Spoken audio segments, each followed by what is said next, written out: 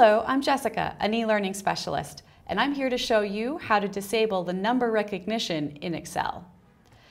So I have a sheet here that has some numbers in it, and they're kind of doing some really weird things.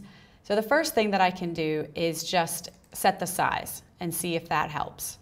Well, it's sort of helping, but for example, my social security number is still not formatted right because it starts with a 0. So I could go to Format Cells, and then I could set it to Special, Social Security Number, and there it formats it correctly. Here's one that has too many digits. If there's more than 15 digits, then it's not going to show correctly. You notice it's showing correctly up here in the formula bar, but this isn't going to help when we try to print.